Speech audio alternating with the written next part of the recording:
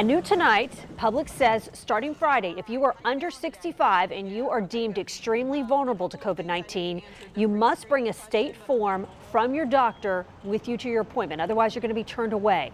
Now, this comes after the governor issued an executive order on Monday.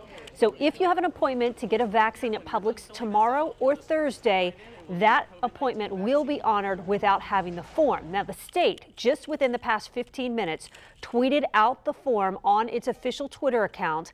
That form, which will be sent and available to doctors' offices beginning tomorrow. That's what you'll need if you were deemed extremely vulnerable for your doctor to certify that. And according to the Florida Department of Health's website, the medically vulnerable include people with chronic lung disease or moderate to severe asthma, also people who have serious heart conditions, and those who are immunocompromised, including cancer treatments. And we are working to post the form on our website, firstcoastnews.com. I also just tweeted it out on my Twitter account.